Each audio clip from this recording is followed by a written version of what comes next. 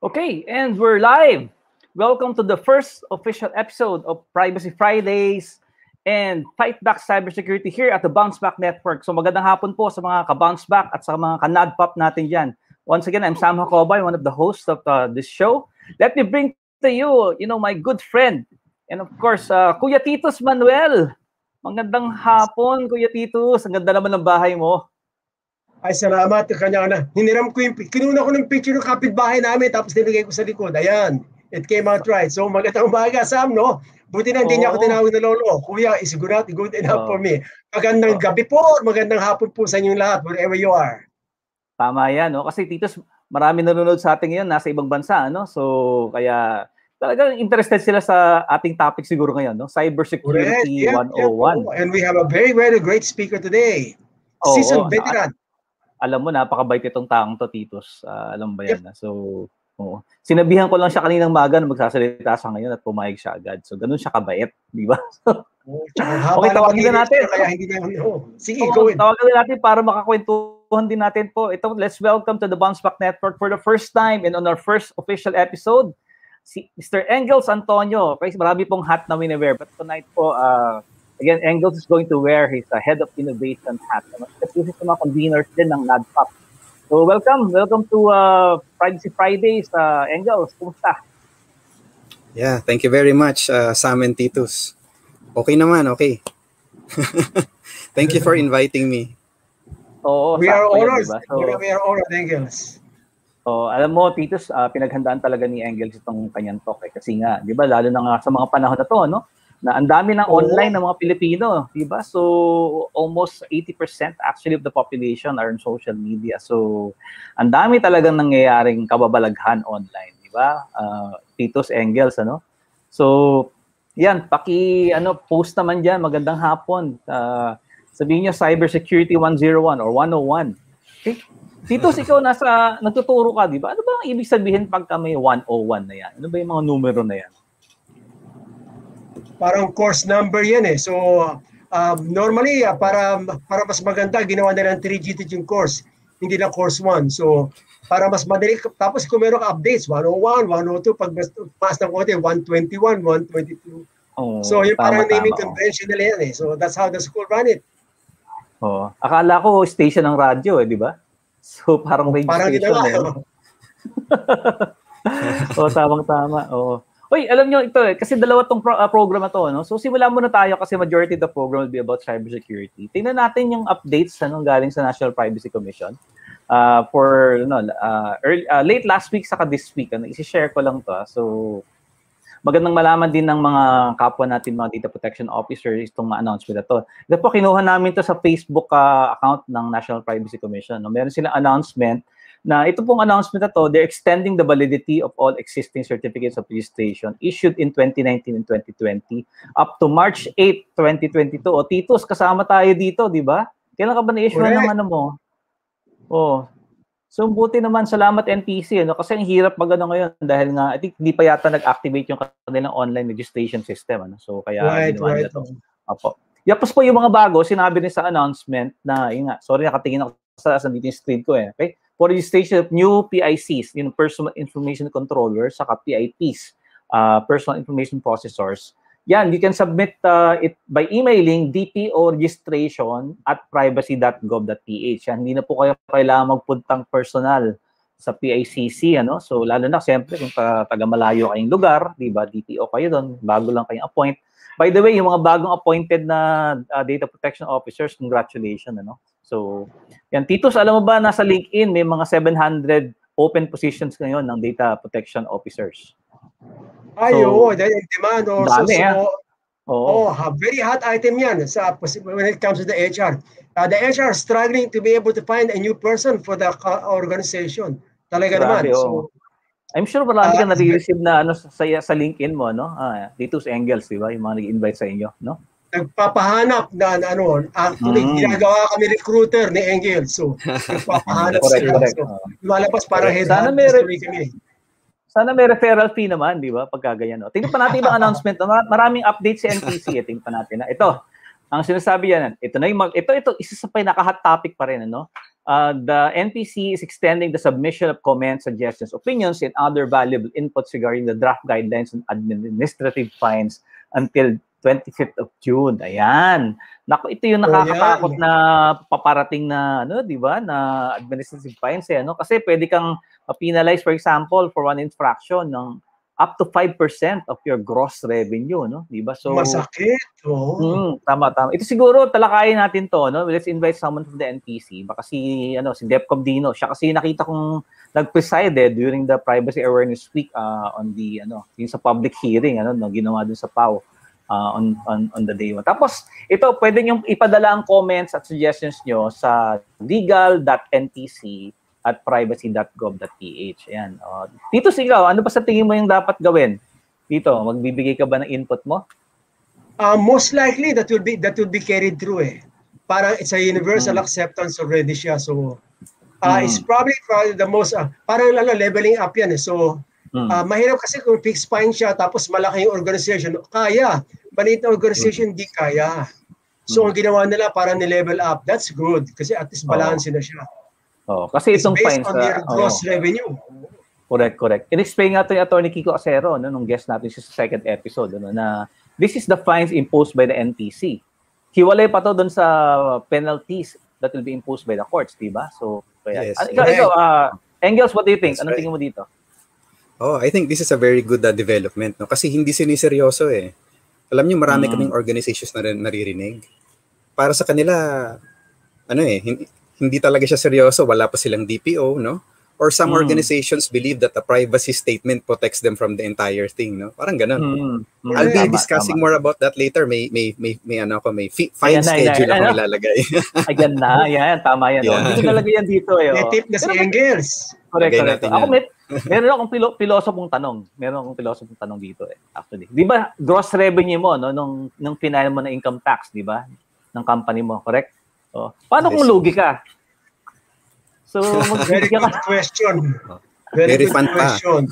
Parang lugi, di ba? So, saan nila i-base yun? May lugi ka na nga, tapos magsasara ka talaga, di ba? Or, baka yung di ba, yung when you multiply something by nagiging positive. Anyway, pilosopong tanong, pasensya na po kayo. It's a Friday, happy Privacy Friday to everyone.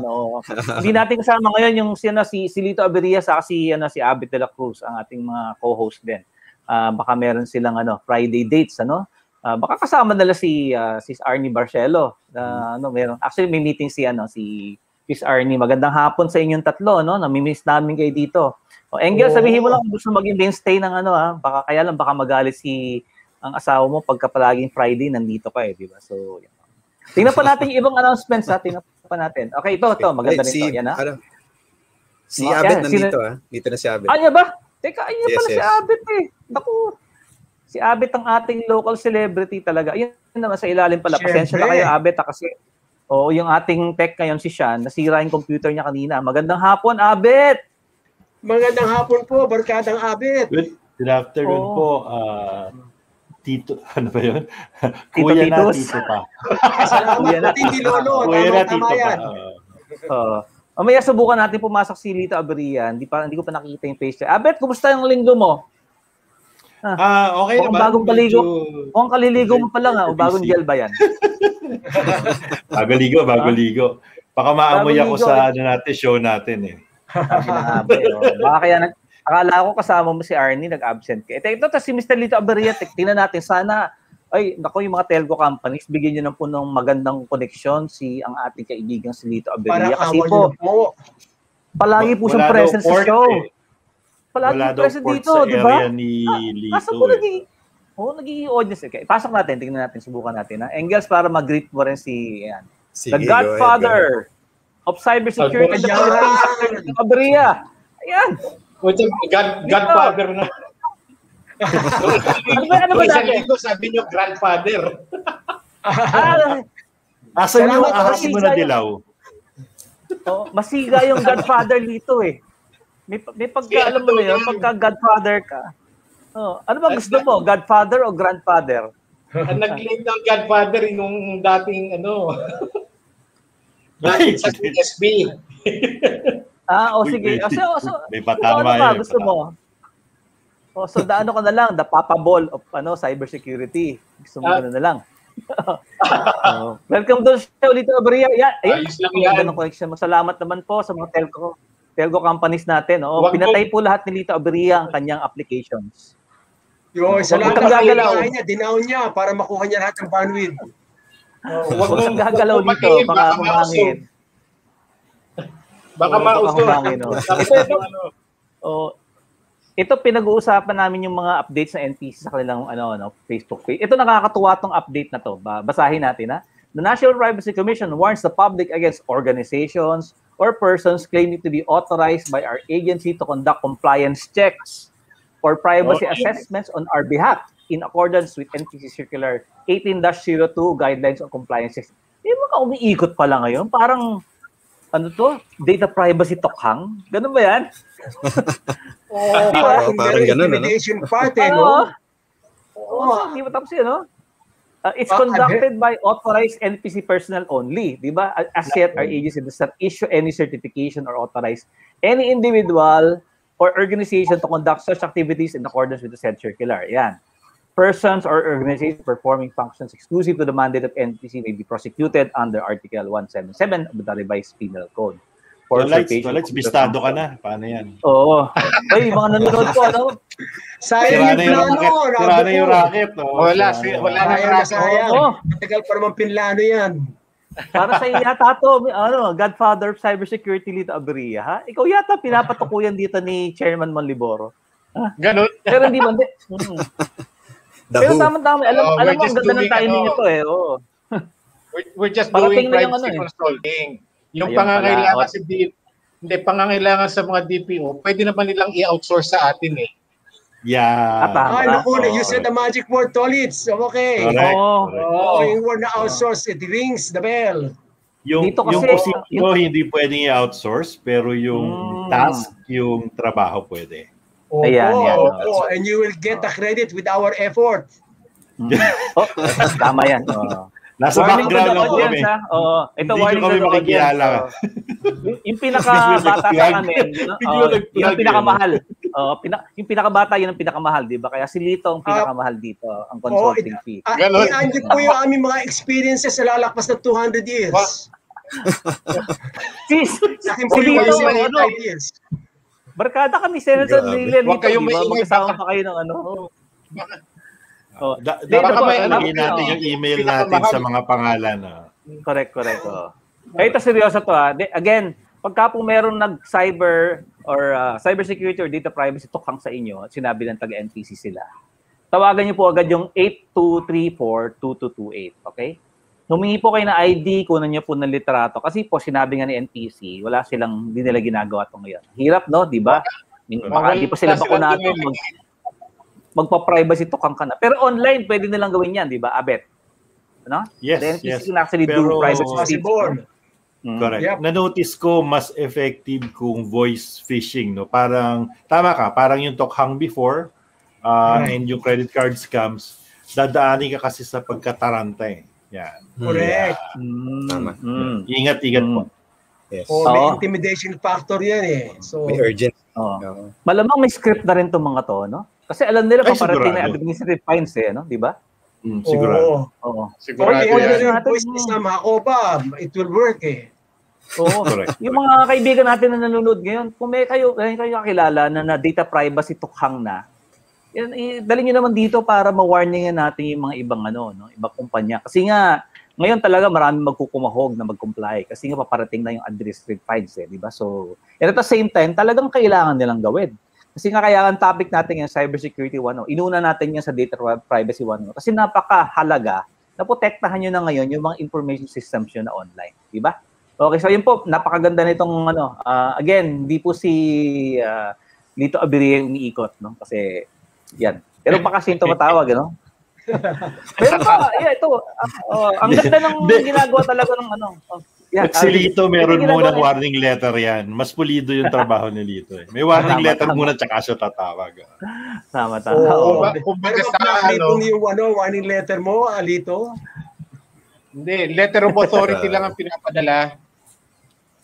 Ayan, tama yan. Tapos si NPC, hindi lang po sila puro assignment.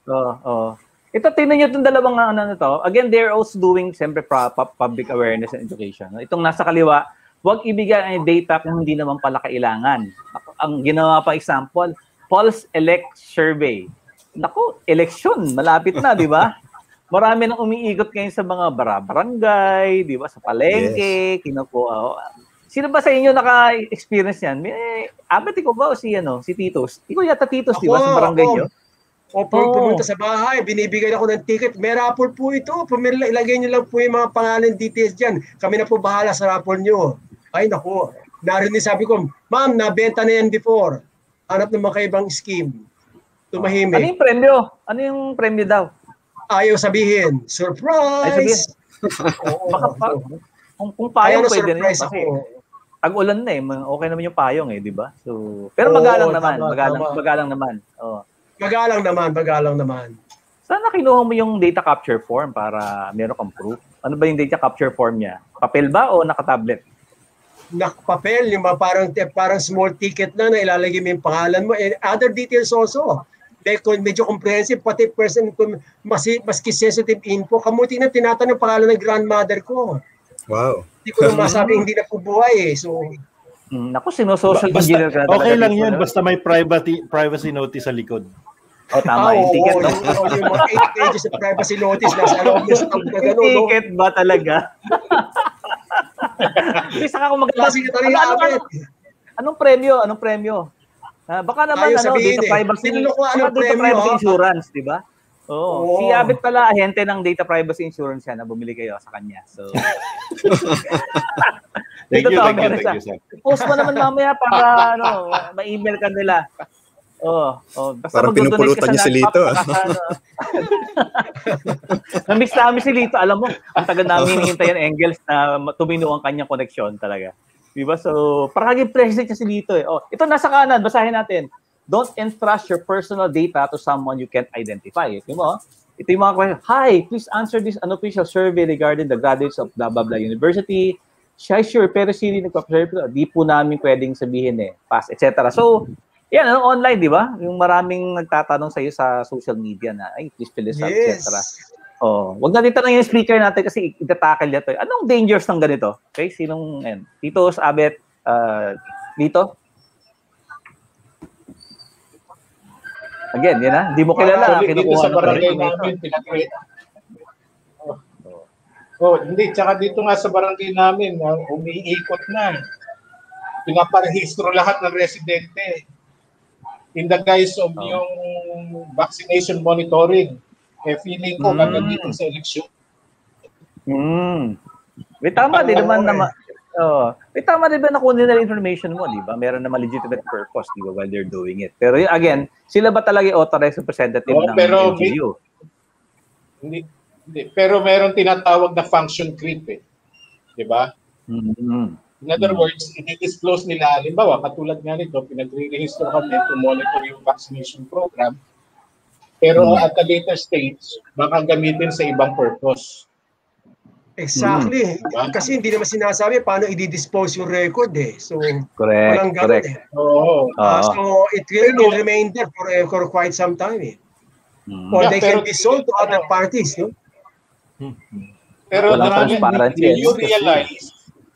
do you realize that the collection of residence data per barangay is also in the local government code, which is over 30 years old na.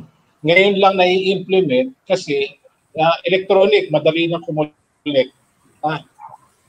ng informasyon. Okay. So, pagbigyan nyo na kasi, mga fans nyo lang yan, mandating.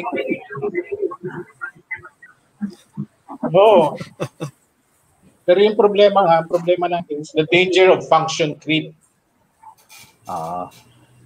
Sige. Babalikan natin yan mamaya, dito. Ito, malapit na tayo matapos. Umiinit ang usapan dyan. Ito. Si NPC, pinromote niyo sa kanyang Facebook page, yung call ni PSA sa PhilSys, So, in-identify ni PSA yung mga areas na pwede na magkaroon ng online booking appointment yan sa Region 1, Region 2, 3. Marami na rin mga cities, Saka, Region 3, sa Nueva Ecija, Pampanga, Tarlac, Zambales. Yan, Region 4A, Region 5, Region 5, yan. So, yung Philippine 6, National 7, ID registration. Ito, PhilSys to. So, sino ba sa inyo nag-register sa PhilSys? Ako hindi pa. Ako nag-register na ako. Pero, kumusta, I don't know, maybe just functionality. So, hindi ba kung available na yung online booking appointment, since they already have our information, hindi naman mag-text na lang sila, di ba? Right. Sa mga naka-register. Nag-register na ako, yes. Pero wala daw available sa lugar ko. Ikwento mo na lang experience mo pagka nagkaroon ka na, di ba? Oo. And siyempre, plano natin imbitahin si PhilSys dito sa ating show. Kasi nga, we'd like to know what's their plan in protecting the mother of all databases at parating. No? Ito pa, may isa pa. Yan. Ito yung importance. Ito, related din doon. No? So, the National Privacy Commission reiterates the importance of responsible disclosure of personal information of Social Amelioration Program beneficiaries, SAP. Again, di ba, ito isa sa mga programa, ito yung pantawid, di ba, by the DLT. The NPC calls the attention of LGUs and governments to safeguard their constituents' personal information collected in the course of providing SAP financial assistance or SAP financial assistance. Di ba, ang unang circular 2016, di ba, yung compliance of government agencies on the DPA, no? So again, inuulit naman dito. Hindi ko alam kung may report ng NPC on the status of government agency compliance. So, I haven't seen it yet. Pakatanungin natin siguro. I haven't seen it yet too. Wala pa yan. Naka-experience na ba kayo, Sam, na kumuha ng ayuda? Siguro hindi nyo na kasi kailangan, no? Hindi, kasi merong nagbabahay-bahay, which is good.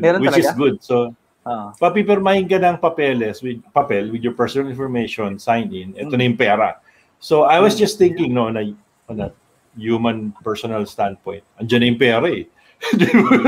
Ito na, ilangan mo sa'yo. Siyempre, the data with the money. Sige, pirma na lang, information na lang. Oo, kasi hindi mo nga hahanapan ng privacy notice. Pero, yun, the weak link kasi sometimes yung privacy notice, pero kung electronic, mas madali i-track. Pero kung manual, anybody could photocopy, kung sino man doon sa chain nung naghawak ng papeles, right?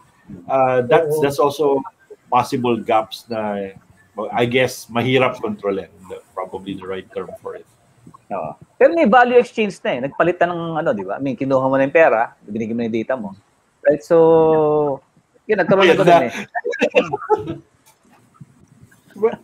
Meron kasi nabanggit na, meron nag-post in the past na nilagay yung pinost sa newspaper, yung mga listahan ng taong tumanggap, yung mga families nakalagay doon, yung pangalan tsaka magkano. So basically, that was a violation already. Pinunan ng National Privacy Commission yun. After a while, tumahimik muna. But the thing is, nandun na yung data now is circulating. So it's there already in social media. So wala nang bawian yun eh. Yung pera ka na pala, bayaran mo na yung utang mo. Tama. Ako palagi kung pagka nakita ko ng ganitong and it's a government agency, tutumpukin mo yan eh. Aakit yan. Sino ba talagang owner nito? Who's the PIC? Who's the controller of this, di ba? This SAP, And then, unang tanong, siyempre, may DPO ba yan? Di ba? Yung the basic, let them run to the 5 pillars. Nag-PIA ba yan? PIA ba nila tong LGU, for example, di ba? Collect information. Meron ba silang data sharing agreements with the LGUs, for example? Para yun ang wala di ba? Hindi ko actually nakikita pa yun sa NPC. That they'll be as diligent as they are with the private sector compared to the government peers. Maganda siguro i-benchmark, di ba? Ano ba yung level of compliance ng government versus the private sector, di ba? Kasi dun sa fines yung administrative fines, hindi naman kasama ang government. Siguro. Di ba? Sige nga. Dapat siguro, let's test the waters. Tingnan natin. Let's test the waters. Siguro sa LGU natin, sumulat tayo FOI, no? Kung nag-PIA na ba sila? Di ba? About this, itong mga data collection nila. Correct. Sige. So baka pwede nating i-test yung waters. Ang common complaint talaga mga barkada is yung mahigpit sa private sector pero sa government bahala na Diyos eh. So we have to be able to mention that we balance things, no? Mas malaking data ang kinukuha ng government sector kasi sa private sector. Yes, that's true. So and Pero also again, very loose ang protection system nila. So no one's even auditing. So we don't know what's happening with the data ng public sector, no? So hopefully one of these days maayos po yan. Yeah, we're praying for that one. Hopefully in time maayos siya, but in the meantime we're worried, no? Because our data may be with someone else's pocket or computer. That can happen. Again, malapit na ang 2022, di ba? So makaiba na. Yan, ito yung huling update dito sa NPC. No? Every week gagawin natin to, and then hopefully one of these days maging guest natin at Chairman Mon and the 2 deputy commissioners dito. Pati yung mga siyempre ang mga masisipag nating mga colleagues sa National Privacy Commission. Yan. Ayan. Again, saludo po kami sa inyo actually. Thank and you, despite the pandemic, tuloy-tuloy pa rin. No? But yun nga, marami kaming tanong, pasensya na kayo para kasi kaming media talaga dito. But ito na, hindi na natin papatagalin pa kasi naghihintay ang ating panauhing pandangal. Ayan. So, tayong apat ay magpapahinga muna. Pwede tayo mag-post ng link doon sa ating mga social media page para naman marami rin makapanood nito, not just sa live but pati sa replay. Again, i-welcome po natin again ang ating kaibigan si Engels Antonio. Okay, siya po ay Head of Innovation at NADPOP and one of our conveners. Ayan, nagpa-unlock po siya ngayong araw para turuan tayo ng Cybersecurity 101. So, 101 minutes po siyang mag-present ngayon. Ganun ba yun? Hanggang madaling araw po tayo dito. Babalik po kaming apat para makipagkwentuhan sa presentation ni Engels. So, Engels, kung godfather of cybersecurity dito, ninong mo siya. Diba? Kasi godfather siya. So, yeah, Ninong, malapit na magpasko. Ninong. Malapit na magpasko daw, Ninong. Sige, i-ano ko na yung slides mo and then aalis na kami isa-isa. So, ladies and gentlemen, BounceBack Network friends and of course NADPOP friends, let's welcome to the show our good friend, Engels Antonio. Thank you very much. Okay, so maraming salamat sa pag-imbita sa akin dito. Actually, I'm very excited, Sam, Titus, kasi ang goal pala natin dito is a series, no? So, I'm very honored to tackle Cybersecurity 101. Hopefully, marami pang sumunod na sessions, no, as we help build our viewers competencies, no, when it comes to data privacy and cybersecurity. Okay, so yeah, let me just introduce myself very briefly. I'm Engels Antonio. And I'm the head of innovation for NADPOP. So kasama ko po dito yung mga mga hosts po natin ay mga taga NADPOP din po, no. And I'm also a director at the Bluepoint Institute of Higher Technology Foundation. We celebrated our 22nd anniversary last week. So shout out po ako sa mga students namin na nanonood, nagtatrabaho na po sila ngayon sa Google, sa Oracle, Amazon, at iba-iba pang mga industry leaders, no? So, kumusta kayo dyan? And I'm also serving together with Sam and Titus, no? And si Lito sa Philippine National Police.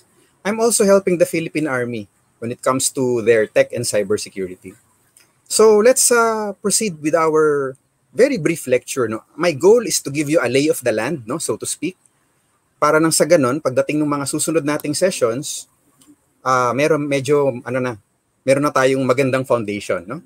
So let me begin with this quote from James Scott, who is a senior fellow at the Institute for Critical Infrastructure Technology. He says that we've gone from a planet ruled by natural geography to political geography to kinetically functional geography to a cyber geography that is ruled by ideological variation rather than politically constructed borders. So this is really very true, no? Talagang wala na pong border. Kaya napakalaki po ng battlefield natin pagdating po sa data protection at saka sa cybersecurity. Okay? Time was when all you had to do was protect yourself and your data within your perimeter, no? So, nung unang panahon, no, and my colleagues here will remember this, no? We are protecting our data on site, di ba? So our perimeter is defined by our server room or our office or our unit or our department, no? And it was easier to protect data during those days. But then the internet came and our perimeter suddenly changed, no? So nag-iba na po yung ating perimeter from a fixed perimeter, the four corners of your organization, it now became an elastic perimeter. Dahil po ito sa internet, sa connectivity. Case in point, a lot of us were forced to work from home during the lockdown caused by the pandemic. And by working from home, the perimeter of an organization actually became very, very elastic, no? Where their work from home members are, there extends their perimeter. Paiba-iba, no? So habang lumalakad, habang lumilipat ng venue, connected ang kanilang mga remote workers, then technically the perimeter is stretching and condensing and changing and mutating endlessly, no? So yan na po ang ginagalawan nating mundo ngayon. But this is just within our circles, no, of influence. But let's look at the big picture, no? Let me show you this one. This is one of the tools that we use in our trade. This is a real-time cybersecurity attack map, no? So we have been collaborating with different organizations. We have been sharing data with the goal of producing a real-time visualization of the incidents, no, occurring in almost real time. We want to call it real time, no? Konting-konti lang naman ang delay nito. What I'd like to emphasize here is the fact that if you look at the display, it will take home the concept, no? It will bring home the concept that we are really borderless, no? Perimeterless. Attackers from one country are trying to hit another country, no? For example, right now they're trying to hit Brazil from the US, no? And from Mexico and from Canada and from Netherlands and from Germany. Okay? And you will also see from this map that countries are attacking locations within their countries, no? So there are internal and external wars being fought right now in cyberspace. Okay? Ang nakakatakot po dito, dahil tayo ay nakakonect dito sa napakalaking mundo na ito, then we are all potential targets. Okay? And so it's really very important to learn about cybersecurity.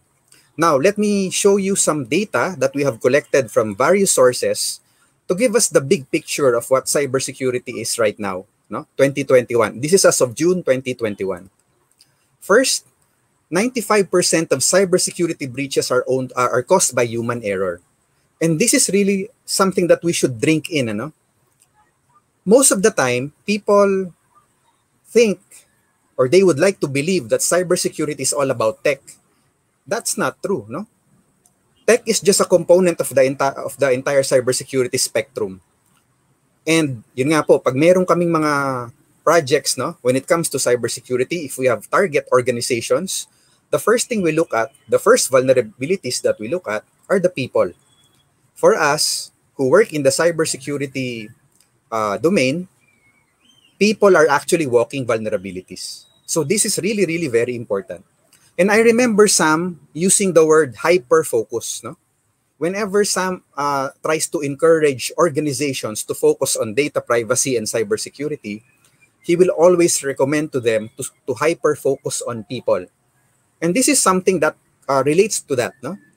Since 95% of cybersecurity breaches are caused by human error, then organizations will actually benefit from hyper-focusing on their people. Okay? Now, more than 77% of the organizations in this study do not have any incident response plan. And that's very scary. It's just like having no fire drill or earthquake drill in place, no? In your organization. Nakakatakot kasi kapag wala kang fire drill or earthquake drill, mas maraming casualties kung nagkaroon na ng totoong sunog or lindol. This is the same with cybersecurity and data privacy breaches, no? Data breaches. If you do not have any incident response plan, you will normally do a knee-jerk reaction in case of an exploit, no? So if your organization is compromised, if your unit is compromised, if your office is compromised, you will do a knee-jerk reaction. Parang feelings ang nauuna rather than logic, no? And so it's really important for an organization to have an incident response plan. Now, attackers know this. Attackers know that most organizations do not have any incident response plan. And therefore, they take advantage of this during their attack, no? Sinasabi nga nila, sa gitna ng kaguluhan, mahirap mag-isip. Okay? Next, the most expensive component of a cyber attack is information loss at $5.9 million. And this data is June 2021, ano? Ang dami pong nawawala in terms of money, no? Meron po kasing cost ang cyber attack. I will talk more about that later. But for now, suffice it to say that you will have to pony up whenever you are compromised, no? Marami pong marami pong associated na gastos, no? We'll talk more about that later. And since the pandemic began, the FBI reported a 300 increase in reported cybercrimes, no? 300% increase. Now, pause muna tayo. 300% increase in reported cybercrimes, no? During the pandemic. What about unreported cybercrimes? There are a lot of companies who value their reputation so much that they will not report cybercrimes. They will not report data breaches. They will try to cover things up, no?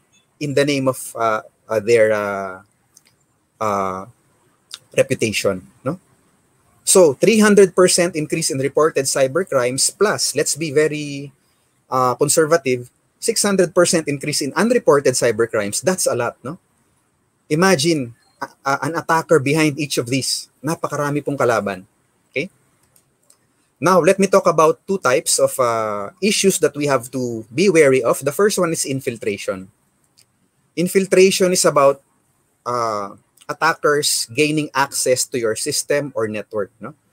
So, by the way, when I might be using the term attacker or bad actor interchangeably. Pareho lang naman po ibig sabihin nun. Yun yung kalaban natin, ano? So let's talk about infiltration and the data that we have on infiltration so far. Okay? 94% of malware is delivered via email. And this is really very scary because email is still the number one, the primary official means of communication for organizations, no? Especially when communicating with other organizations. Okay? So an organization may have an internal communication system, but they will most likely use email to communicate outside the organization with their partners, customers, stakeholders, and so on and so forth. So we found out that 90% of malware is delivered by email. Now, when we say malware or malicious software, there's a whole plethora of examples that we can mention. No? But let me just focus on 3 examples. The first one is malware that can spy on you. So kung nakatanggap po kayo ng email na may attachment and without doing any due diligence, you clicked on that attachment, then your machine may suddenly find itself running some form of spyware, no? The spyware can capture your data, your keystrokes, no? So when you type your username, your password, when you chat with your friends, your family, all of those keystrokes are sent to some remote location. The spyware can also see what you can see on your monitor. The spyware can silently turn on your camera, no? Without turning on the LED that indicates that your camera is on. The spyware can turn on your microphone, okay? The spyware can actually take copies of your important files and send it elsewhere. So that's the first type of malware that usually comes through email attachments, no? The second type is the command and control malware. So this type of malware, when it infects your machine, it actually allows the attacker to remote control your system. Okay? So parang hindi na po kayo ang may-ari ng inyong makina, kung hindi yung attacker na. And there are 2 ways of controlling. No? The first one is very obvious. Nakikita nyo gumagalaw mag-isa yung mouse. No? But any self-respecting attacker won't do that. They will control your machine without you knowing it. Okay? The third type is what we call ransomware. And this actually encrypts your data so that you no longer have access to it. Okay? So hino-hostage nila yung data mo. Now imagine if your organization has all of your data on one computer and then it was encrypted by ransomware. So anong mangyayari? Wala ka ng access sa data. Okay? and you have to pay in order to have your data decrypted. So all of these scary things, no, go through the attack vector email, no? Sa email po dumadaan itong ganitong klaseng attack sa atin. Now, attacks via email rose by 220% in 2020. Meron po kaming secure email service na ang pangalan ay Cartero. It's the code name, no? Cartero. And we are monitoring data, no? We've been monitoring data for several years now. So alam na po namin yung statistics, no, ng attacks, ng spam. We know what months spam will become very high. We know when the quiet months, no, for spam are. It's very interesting to note that during the lockdown last year, attacks via email rose by 220%. So we correlated that with the duration of the lockdown, specifically in the Philippines. Ayun po, no? Nagmatch siya. Because so many people lost their regular income, they were now forced to turn to cybercrime, no? And one of the easiest ways to join the cybercrime bandwagon is to try to attack via email. Just send the malicious emails, no? And ito pa ang nakakatakot, no? 1 in 13 web requests lead to malware. So it's really very important that people practice secure browsing, no? Huwag punta ng punta kahit saan-saan. Do not use your work device for personal browsing and vice versa. Because you may pick up malware somewhere, no, without knowing it, and then inadvertently infect your entire organization. Okay? And the average ransomware payment rose from 33% last year to $111,605, no? So medyo mahal po ang sinisingil pagdating sa ransomware. When these attackers encrypt your entire hard drive, they will ask you to pay, no? And ang nakakatakot po dyan, meron pang mga conditions. We will delete a random file every 30 seconds. Okay? Or we will delete 10 files every hour. Or we will leak to the internet 10 photos every 30 minutes until you pay us. So ang dami po sakit sa ulo ng ransomware attack, no? And so a lot of organizations are forced to pay. Okay? And a business will fall attack to a ransomware attempt, no? Every 11 seconds. So makikita nyo nga, no, na kung titignan natin yung ating mapa na iniwang kong umaandar, you will see that attacks are really going on 24/7, no? Iba na po kasi ngayon dati po usually ang tinatawag namin naka-sniper yung mga attackers, no? They will really try to hit specific targets.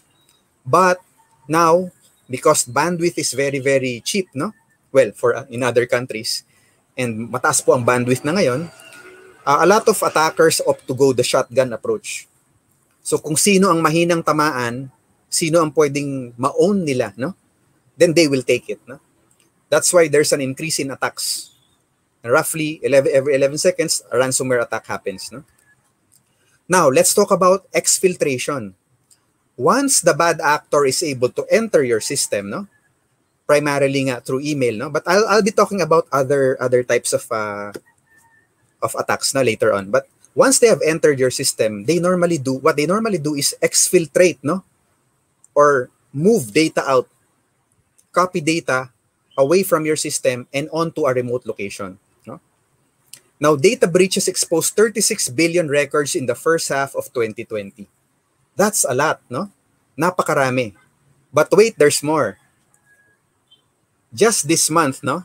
June 8, if I'm not mistaken, which is the anniversary of Bluepoint, by the way, a file containing 8.4 billion passwords was uploaded to the internet.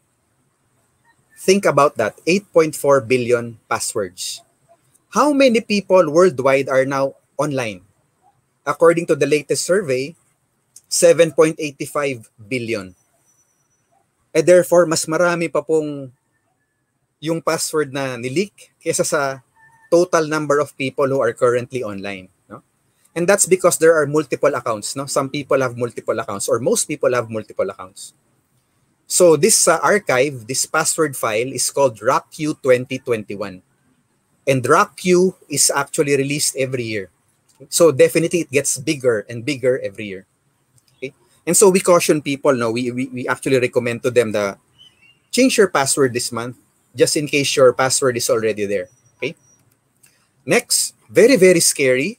Personal data was involved in 58% of breaches in 2020. More than half, no, of these 36 billion records which were breached involved personal data. And that's really very scary because personal data can uniquely identify a person. It doesn't have to be a name. It can be several data points that will identify that person. No? And 30% of data breaches involve internal actors. When we say internal actors, these are people who are part of the organization which was breached. No? Now, there are two types of internal actors. The first one are unwitting internal actors.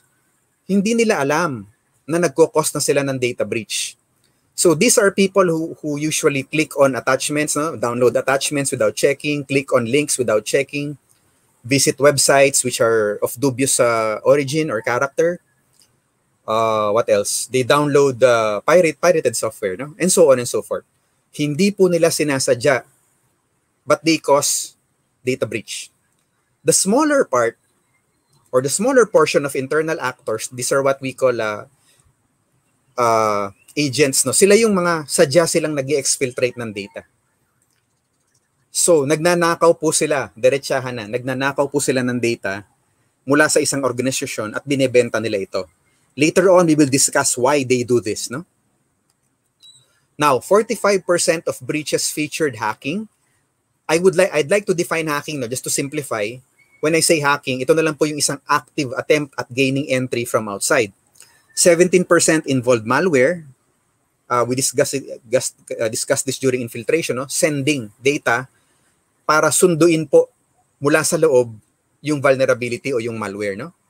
And 22% involved phishing. When we say phishing, it's actually someone pretending to come from a legitimate organization convincing you to give up, no, or provide your personal information, among others, no? Very, very loose lang pong mga definitions ito. Now, the average cost of a data breach last year was $3.86 million. The large part of this $3.86 million was in payment for ransomware, no? Marami po talagang nagbayad ng ransomware last year. And another huge portion of this $3.86 million were paid in fines, no? Marami pong iba't ibang batas na meron pong karampatang fine para sa iba't ibang infractions when it comes to data breaches, no? We will talk about that later. And this is very important. The healthcare industry incurs the highest average data breach cost at 7.13 million. Healthcare po, no? Tuloy natin.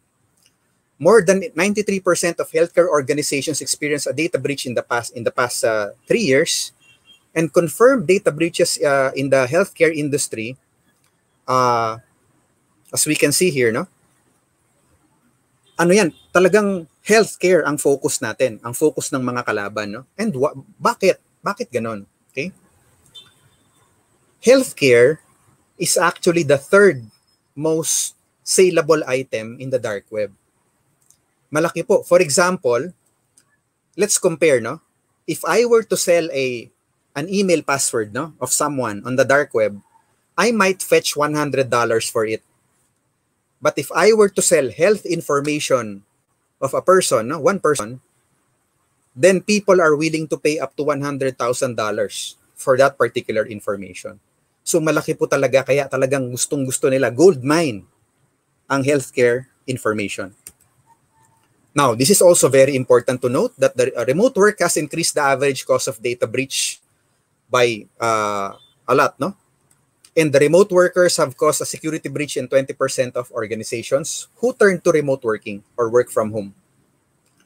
Bakit, no? Alam naman natin to, pero let's just say it outright, no? The home is not protected like the workplace, okay? There are some homes that are well protected. There are some homes that are more protected than the workplace, but in general, your workplace is more protected, usually using enterprise technology compared to the home, no? And so attackers took advantage of this. Kung ako po ay isang attacker, I will case the target organization if I find that that target organization has premium security, I will now look for people working from home within that organization and simply attack them. It will be easier, it will be less costly, it will take me less time. Okay? And so we have to be very careful as remote workers. We have to be very mindful, no, of our security. And as Sam and Titus mentioned, they're actually planning sessions also for how to secure your home. So stand by, no? Lagi po kayong mag-subscribe sa channel na ito. Okay? Now, let's talk about opportunities, no? Let's not just focus on the negative, but let's talk about opportunities. Number one, the worldwide information security market is forecast to reach 170.4 billion next year. So companies, organizations are willing to spend for security. Naka-budget, no? So sa mga budget nila next year, they say, we will spend on security. And that's good news for cybersecurity professionals, no? Next, the demand for data protection officers has skyrocketed and risen over 700%. Pinag-uusapan po kanina ito, no, nung nag-start yung program natin, di ba? There's always a place for data protection officers, no? Sobrang dami pong need para sa DPO. And there was a 350% growth in open cybersecurity positions from 2013 to 2021. Alam niyo po, ang isang ekspertong totoo, okay, a true cybersecurity expert will always have a job. A legitimate cybersecurity professional has 0% unemployment rate. And they actually earn anywhere from $2,870 per month, no? That's about 138,000 pesos. Up to $17,917 per month, or around 865,000 pesos, no? And since cybersecurity is here to stay, it's, I think, safe to say that these amounts will increase year after year until we are able to fill the need, no? Sobrang laki po kasi ng demand.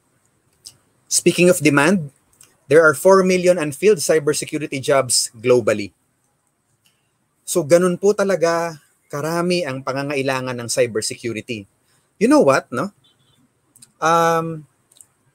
Most of the people I talk with regarding cybersecurity, they have the same complaint. And girls, we're having a hard time filling positions simply because people who proclaim to be cybersecurity experts, when we test them, we find out they are not real experts, no? So hindi nakakaintindi ng protocol man lang, no? They don't understand basic foundations of computing. So all of these self-proclaimed experts actually add to the problem, no? To the shortage of cybersecurity professionals, no? So hopefully nabigyan ko kayo ng idea kung ano yung nangyayari ngayon, ano, sa ating global, ano. This is the global landscape for cybersecurity. Okay? Now let's connect this with the privacy, no? Data privacy. According to Larry Ponemon, who's the chairman of the Ponemon Institute for Privacy and Data Protection, a data breach is about both privacy and security. And security is very important because you can't have privacy unless you have good security. And so I salute, no, the organizers of this show for actually making cybersecurity a foundation. Pag wala po ito, mahihirapan po tayo sa privacy. Okay? If you do not put a premium on security, then there will be costs later on. Let me talk about that. Okay? If you do not have good, acceptable cybersecurity, then you will have economic costs, no? There can be theft of intellectual property and corporate information, no? Mga proprietary information ng organization nyo.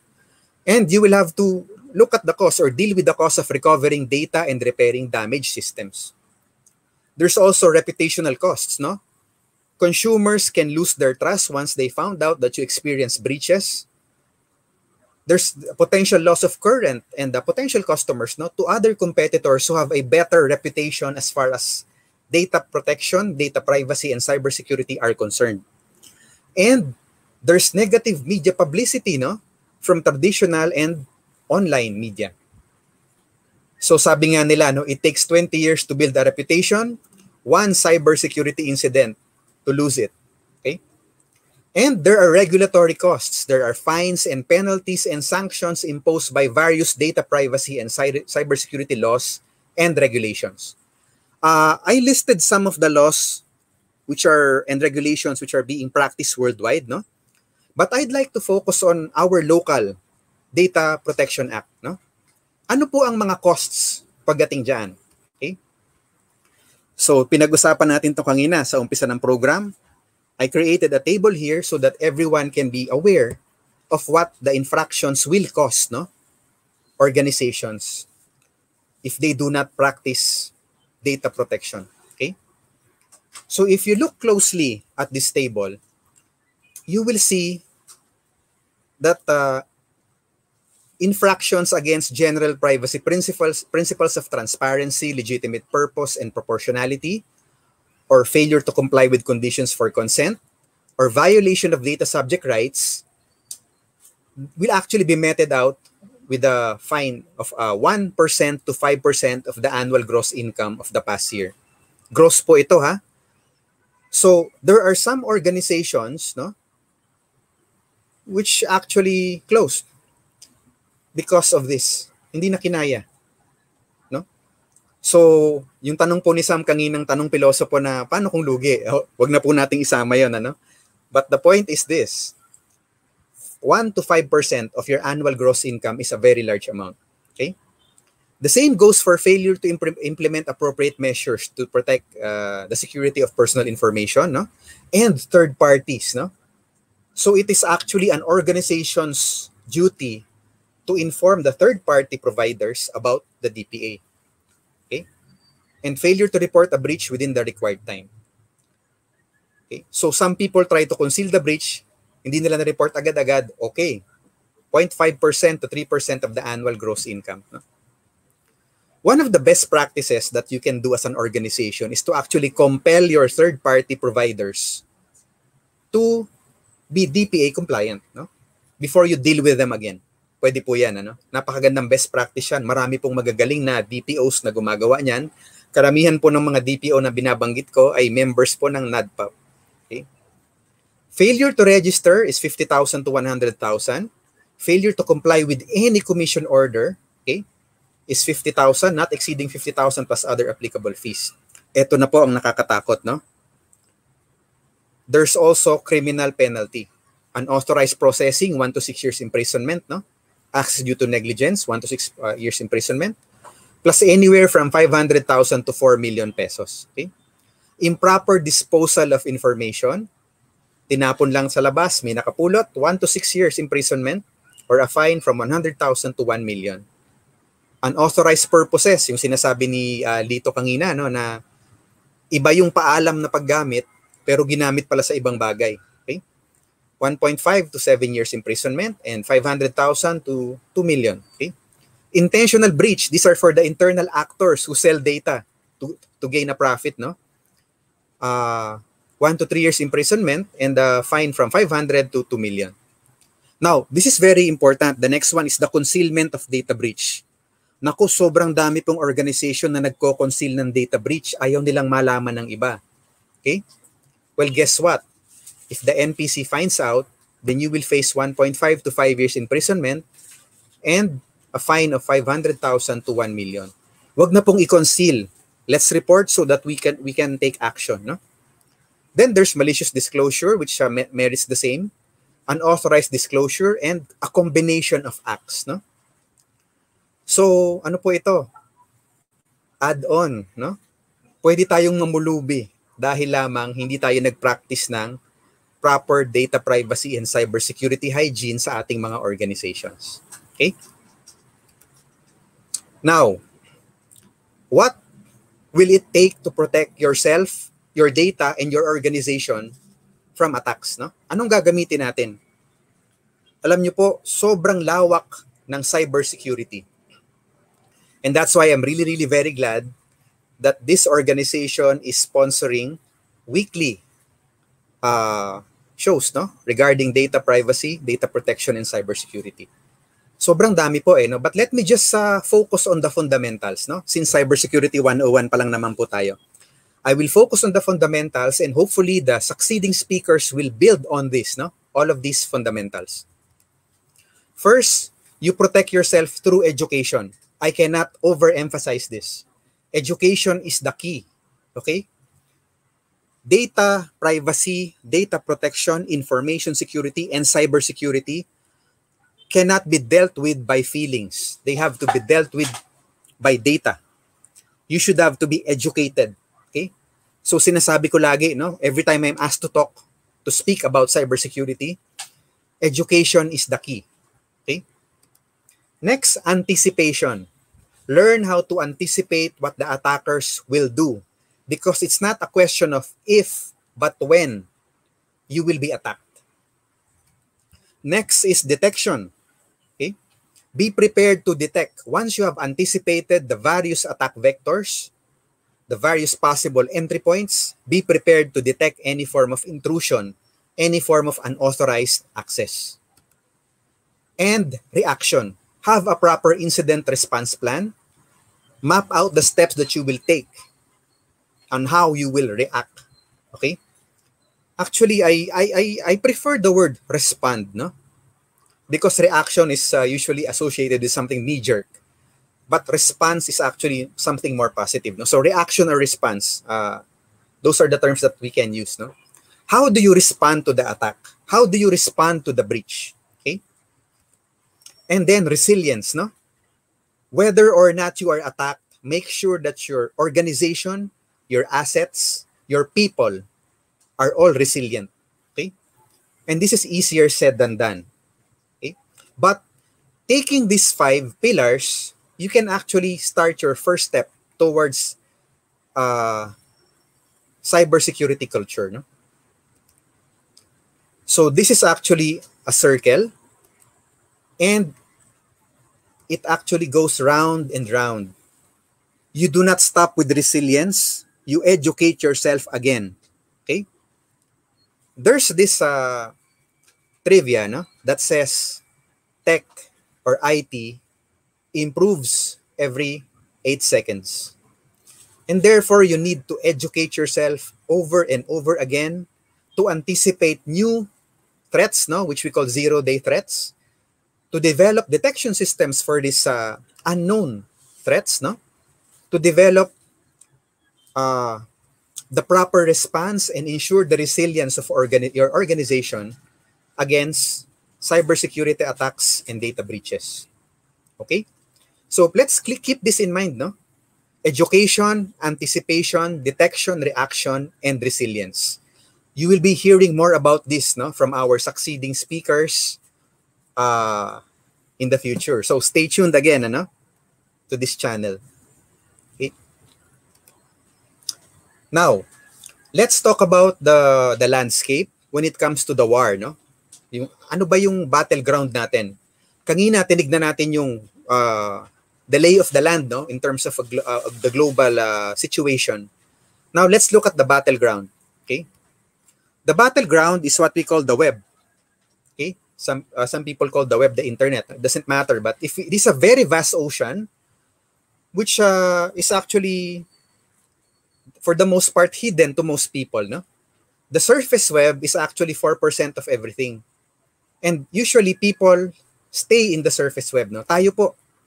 Anything that you can Google or Bing or DuckDuckGo, anything that you can search using your favorite search engine, they are part of the surface web. And this is actually a battleground in terms of cybersecurity, no? So this will include websites, no, your corporate site, okay, your landing pages, anything that can be seen on the internet without requiring any form of login or authentication. So that's one battleground, okay? The next battleground is what we call the deep web. The deep web makes up 90% of the web. It has many definitions, no? But let me just simplify this. The deep web is where you cannot go if you are not a member of it, no? Therefore, you need authorization and authentication. Kailangan pong may login tayo. Example, you need to log into your Gmail account in order to access your email. So technically, Gmail is part of the deep web. You need to log in to Facebook before you can see the timelines of your friends, no? So technically, Facebook is also part of the deep web. Okay? Medical records, for example, of hospitals which are accessible online by authorized people, it's part of the deep web. Military records, criminal records, police records, which can be accessed through the mobile phones of authorized people, they're part of the deep web. Okay? It's also a battleground when it comes to cybersecurity. Nandyan po ang data ng organization nyo. Nandyan ang data nyo. Okay? And so people, attackers are actually trying to hit the deep web also of your organization. And finally, we have the dark web. This is another place where you cannot go to but this time without using special equipment, no? So kumbaga sa drawing natin, pwede kang gumamit ng bangka sa surface web, pero kailangan mo ng submarine sa dark web, no? So you may access the surface web using a boat, but you need a submarine to access the dark web. In this case, your boat is your browser, Chrome, Firefox, Brave, Opera, Edge, no? But in order to access the dark web, your submarine is a browser called TOR browser or something similar, no? TOR stands for the onion router. There are other browsers, but if you'd like to get your feet wet, you can install TOR browser to access the dark web, no? This is another attack area, okay? So what do you do in order for you to be proactive, no? Remember, you educate, you anticipate, okay? What do?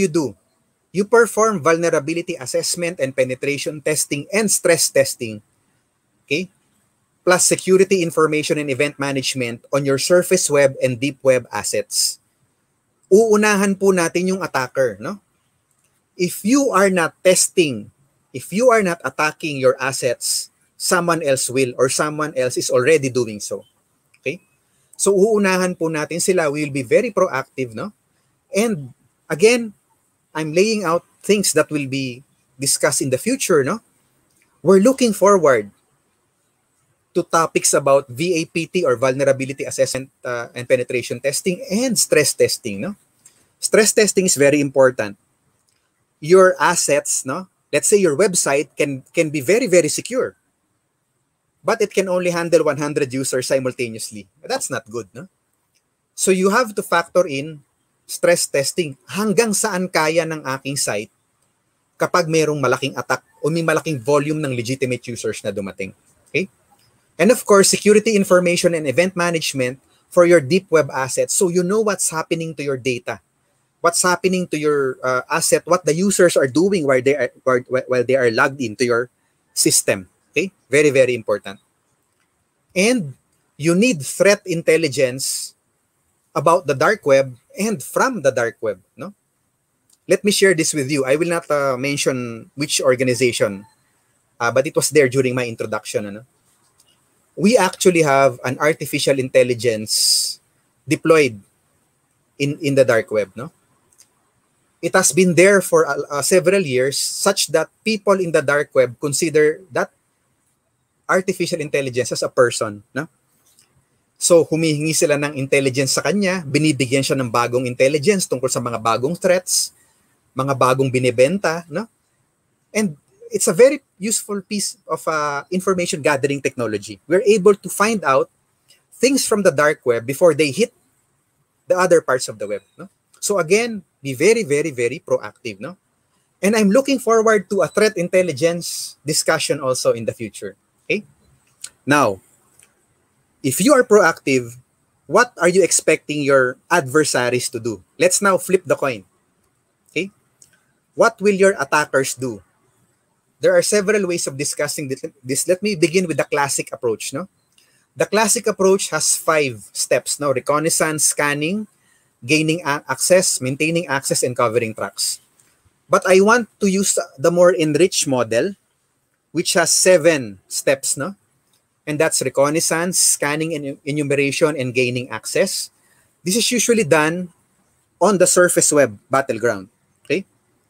Once they are able to enter, they will now try to go for lateral movement, no?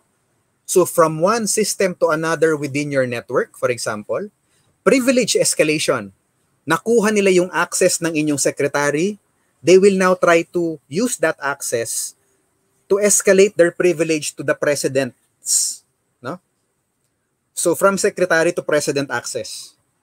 Then maintaining access, this will include the putting backdoors, no, so they can come in and out, no? Alam niyo po, ang dami kong na-audit na system na kung saan labas-pasok po ang kalaban. Primary reason, they have better equipment, no?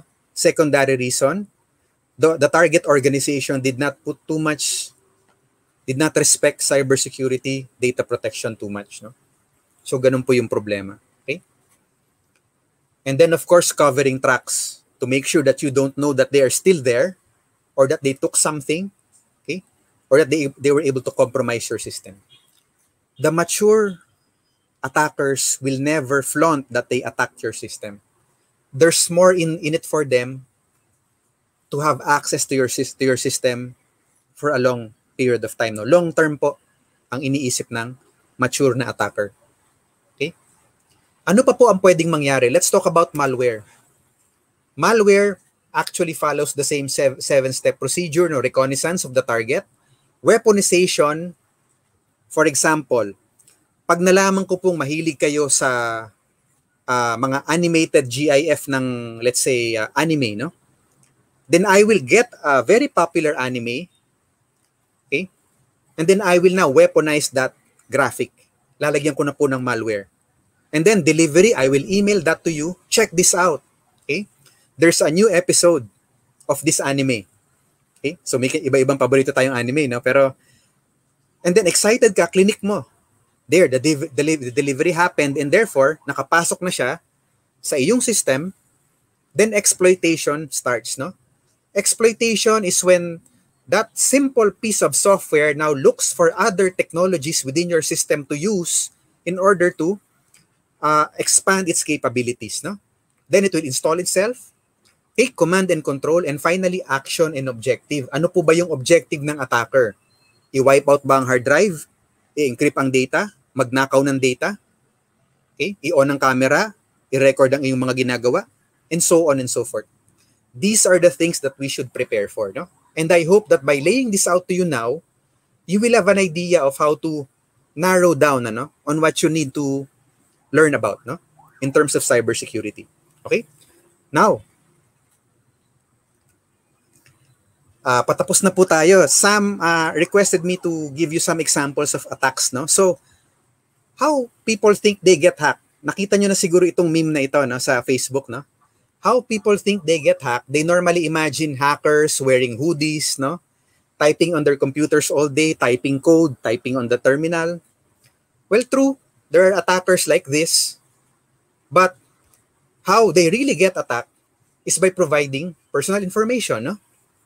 Nakakita na ba kayo ng ganito sa internet, sa Facebook, sa social media? Meron pong post, no? Name a song that takes you back to your high school or college days. Oh, gusto ko yan, no? Type ko, no?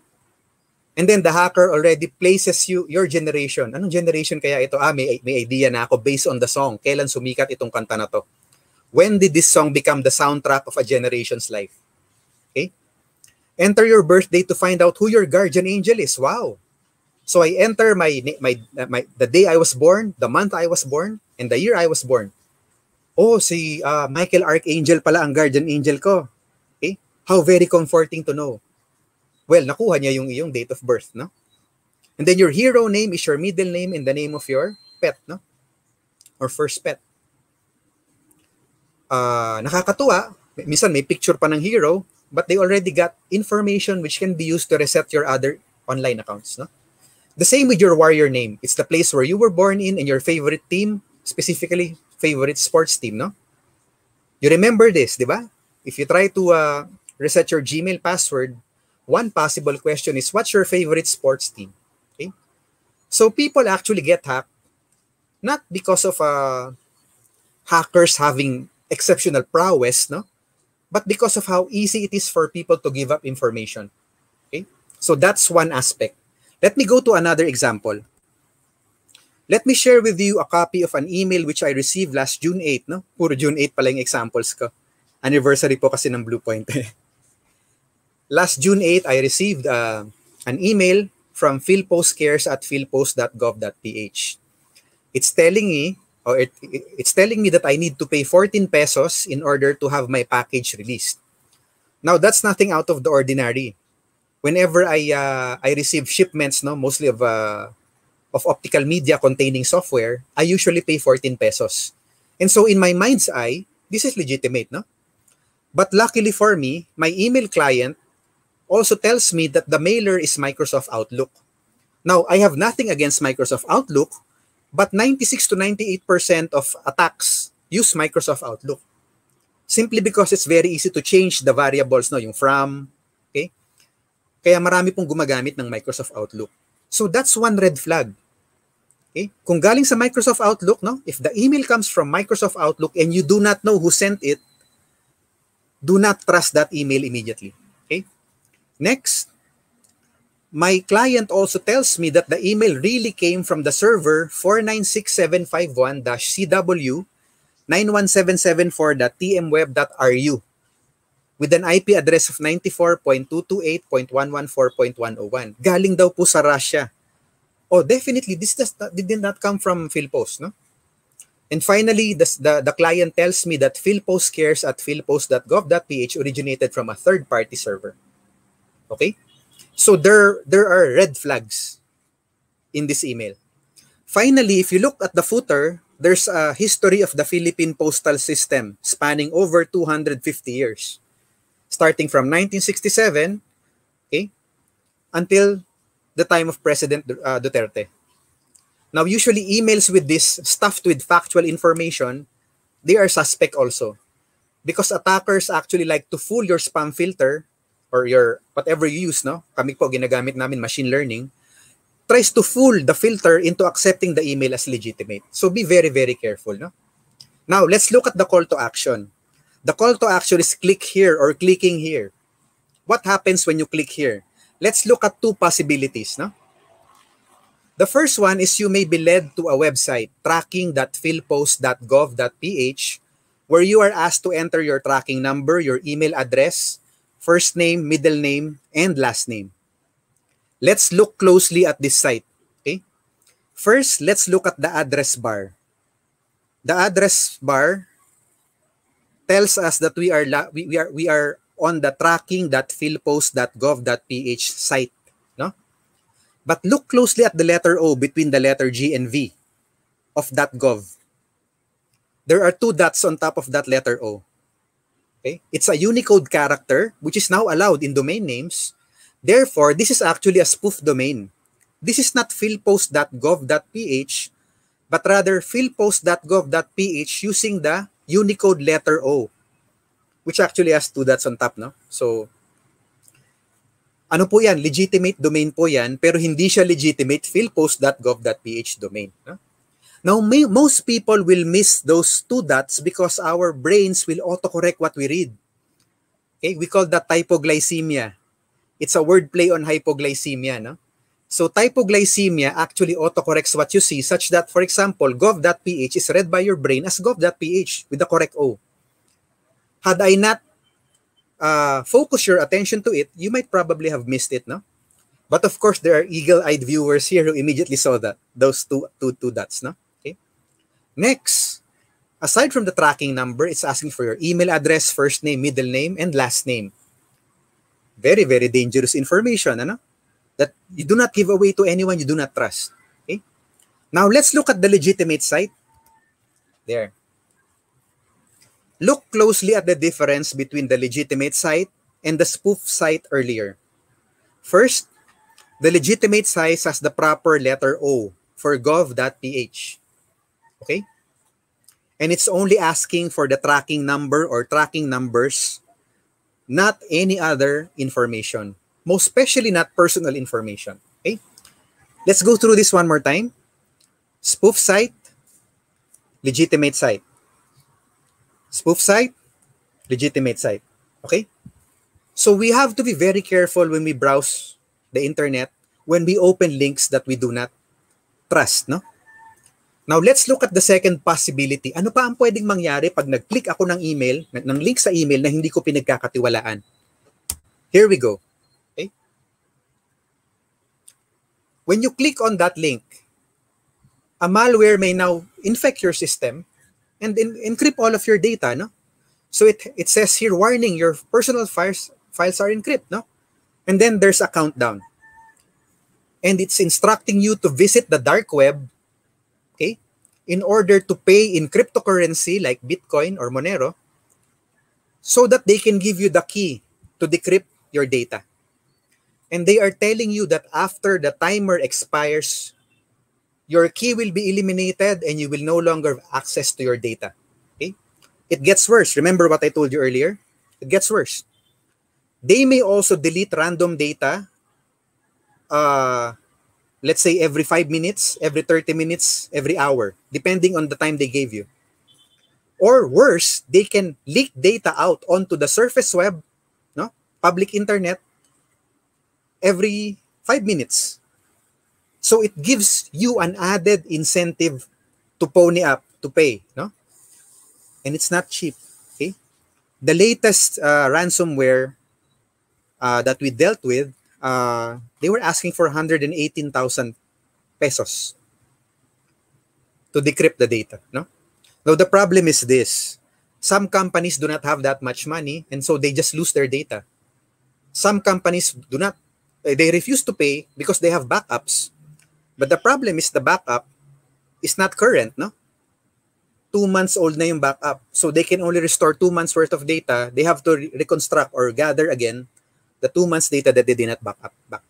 So backup is a very important aspect. No? Have a backup policy, guys, no? For this one. Now, before I move on to the last example, let me just, last 2 examples, let me just mention this, no? Very quickly.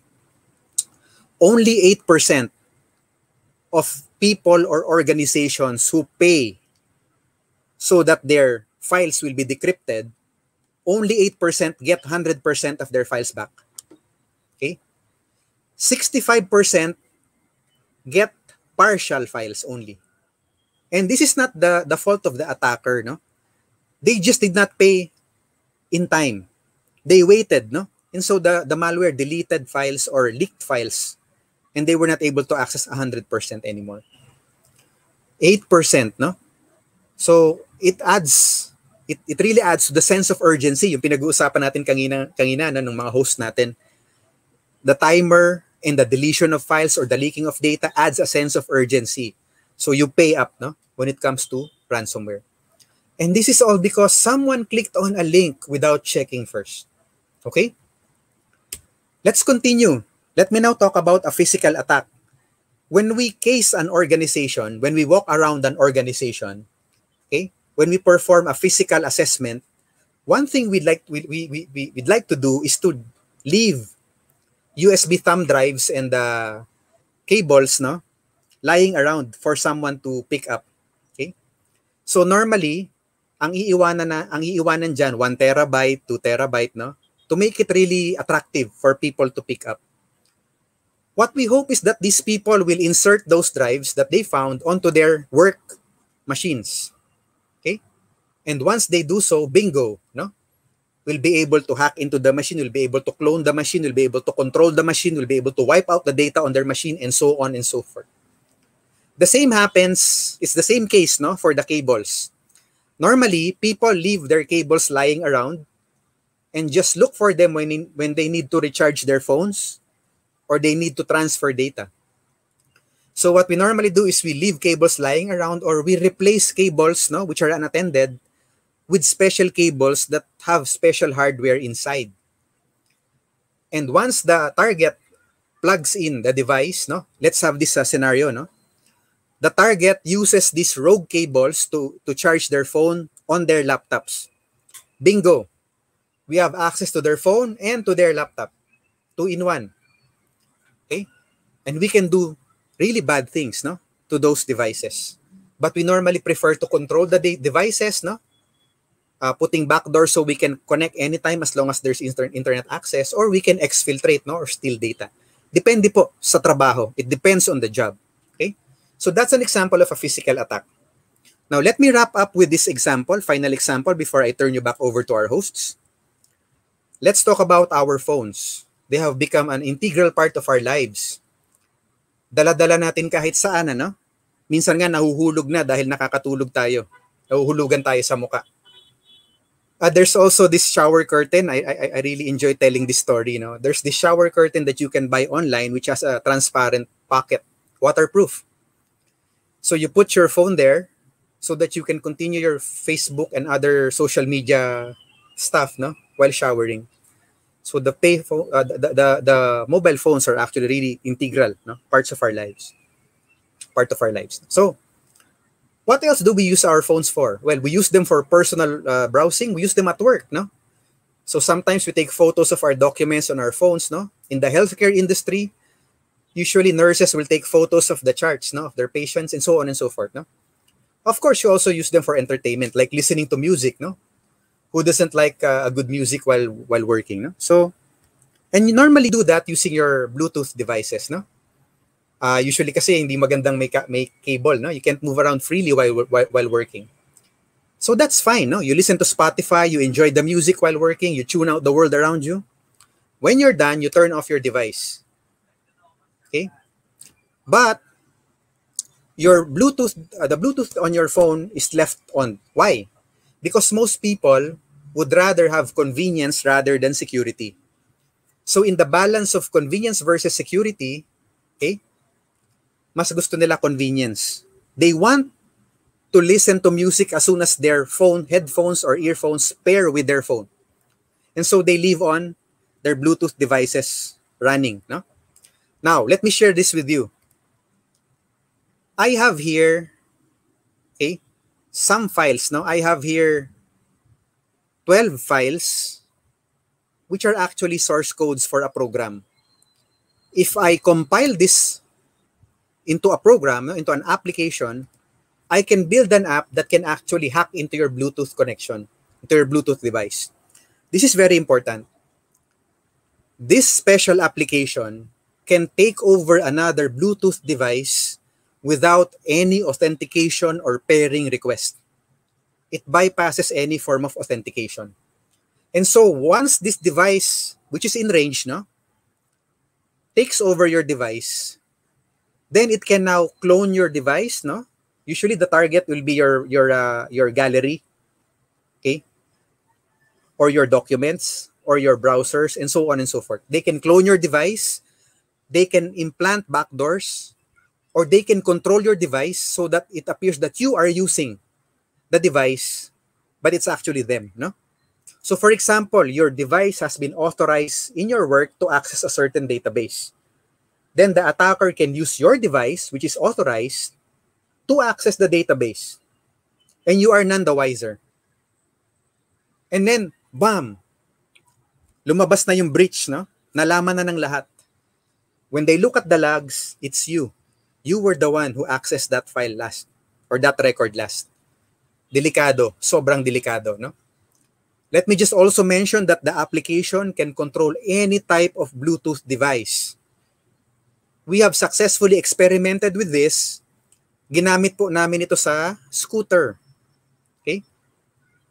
So yung scooter po, na electric scooter, meron siyang Bluetooth that connects to your smartwatch so that you can see the speed of your scooter.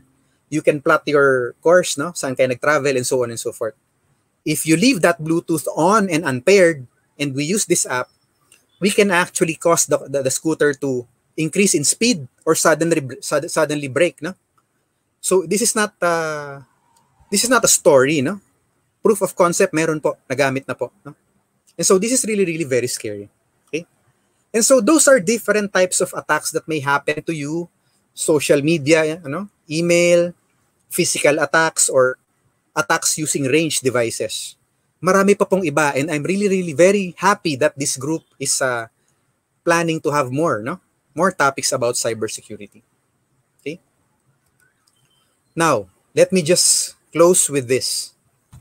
As the world is increasingly interconnected, everyone shares the responsibility of securing cyberspace. Lahat po tayo. Okay? I would like to liken this to the COVID-19 pandemic, no?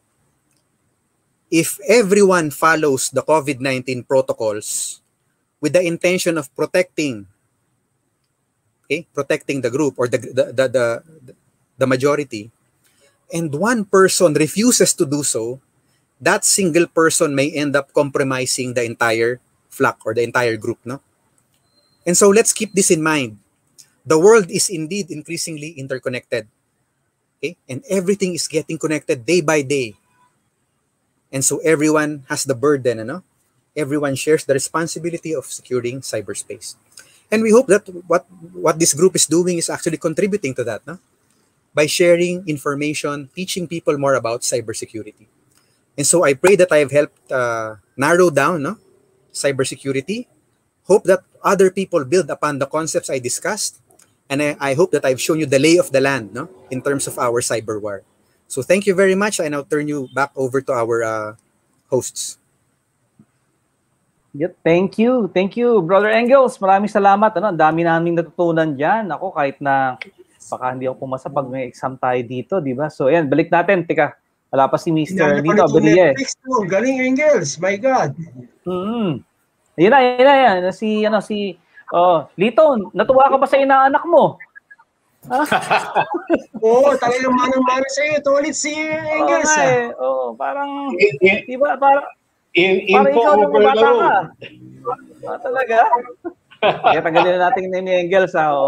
Uy, alam nyo, habang nagsasalita si Bro Engels, pataas yung audience natin. At ipakita natin kanila mga comments. So, alam mo, number 1 fan ni Bro Engels nandito. Patiin naman natin si Smaggy Antonio, nandyan. Ayan, so kinukumusta ni si Smaggy, yung kanyang, ayan, si Rosana Cruz, magandang gabi po, salamat po at nag-stay kayo, And then, ito pa, si Rose, ayan, okay. Smaggy, thank you, nilabas kayo yung email nyo, ayan. Tapos may comment din, from Ginto Undong, our friends sa ITMS, PSMU. Ayan, kinukumusta ka. Titus, Engels, ayan, meron na raw bagong hindi na magde-Netflix si Ma'am Jane, So, ayan, namimiss ka na namin, Titus. Bumalik ka na kasi. Nagsilbi ka na uli sa PNP. Ito talaga, Titus. Yan si Abet. Salamat po. We're coming back, please. Yes, we are. Marami pa dito. Kaso po, hindi nakasabay yung hindi na lumalabas yung pangalan nila. You have to authorize StreamYard para po lumabas yung pangalan yun. So, otherwise, ganito po yung lalabas niya. But again, whoever you are po, salamat at nanood kayo. So talagang, alam mo, Engels, nag-practice muna kami 4 na beses bago ka namin ginest. Di ba, Abet? Wow. Nag-dry run kami. Oo, 4 na beses yun. Ayan. So sa pang-5 beses, nakakonect kasi dito. Ito, Sharon Alcantara, magandang hapon din or good evening. Thank you for tuning in. Kasi dapat iniimbita nyo rin mga kamag-anak nyo dito, Abet, kayo talaga. So ito, si Dennis Espiritu, number 1 fan mo din to, si Dennis. Sabi niya, si Engels lang malakas. At totoo po yan. Talagang napakalakas ni Engels, di ba? Kaya nga po, pinaghandaan niya talaga to. Isang buwan na po yung pinaghandaan tong talk na to. Wow. Ito, meron po tayo sa ang ganda ng pangalan, Yasmin Perez Jinko. Yan, magandang gabi din, So, kanina pa siya pasensya na kayo, ngayon lang namin pinapakita kasi nga, napasarap yung kwentuhan naming 5 kanina eh. Tapos ito po si Daryl Joe Mundin Balesteros. Yan. Daryl, magandang gabi. Sana po panoorin niyo po ito pa ulit-ulit, para tumaas po yung aming views. Okay, may replay naman po eh. And send po si Denny, bro, hinahanap ka ni, baka may kinancel kang meeting, kaya para maka-attend ka dito, Sir Dennis, thank you for allowing Sir Engels, di ba?